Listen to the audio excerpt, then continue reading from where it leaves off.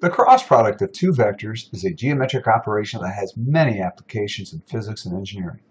In this video, we are going to introduce two versions of the right-hand rule for determining the direction of a cross product and provide several examples that the viewer should play along with for practice.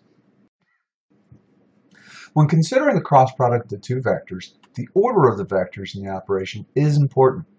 The two vectors will define a plane, and the cross product will always be perpendicular to that plane in a right-hand sense.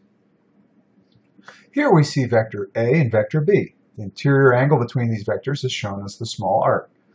The vectors in the arc all lie in the same plane, shown in the gray disk. For the first version of the right-hand rule, we take our right hand and extend the thumb in the direction of the first vector. Then orient our hand so that we can extend the pointer finger in the direction of the second vector. The palm of your hand is now on the plane of both vectors so that when you extend your middle finger, it is in the direction of the cross product.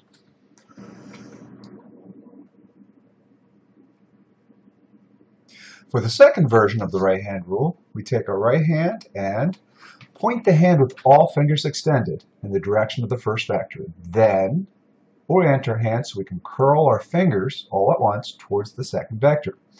The circle formed by your fingers is now on the plane of both vectors so that when you extend your thumb from your hand, it points in the direction of the cross product.